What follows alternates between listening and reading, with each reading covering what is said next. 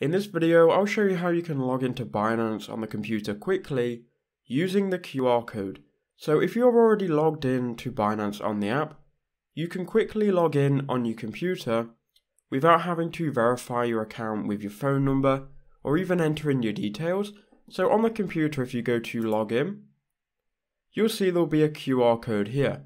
Now with this QR code, what you can do is you can scan it and it will log you straight into your account. So on the app, once you're logged in, next to the search icon in the top right, there will be a barcode icon. So go ahead and click on that. And that will bring up your front-facing camera. And what you need to do is just simply scan this barcode. Then it's going to ask you to confirm that login. So it's going to tell you your IP, your location, and the device. We're going to authorize login on that device. And then on the computer now, it should simply just relog us in. So it's refreshing the page now. And we now should be logged in to the account.